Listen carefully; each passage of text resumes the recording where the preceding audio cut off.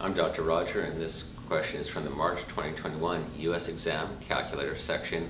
College Board describes a meal discount where a teacher pays $14 for a meal after the 20% discount. And the question is, what was the price before the discount?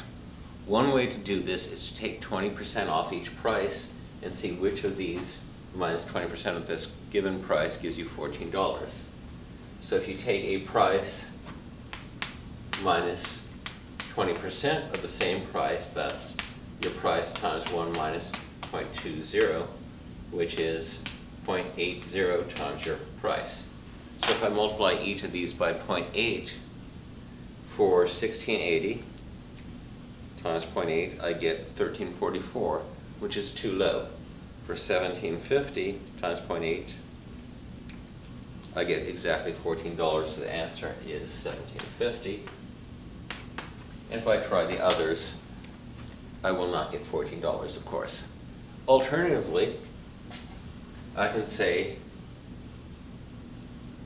x minus 0.2 x equals $14.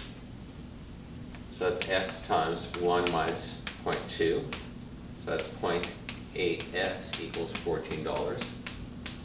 Put the decimal in there. Divide both sides by 0.8.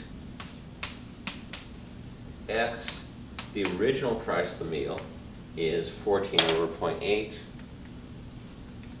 which is 1750.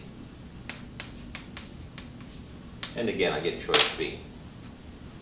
You often have the option of either working from your answer choices to see which one matches, or working algebraically from the paragraph to find the solution. And both are completely correct. Just go with whichever one saves you time. Come back soon for my next video. With math, there's always more.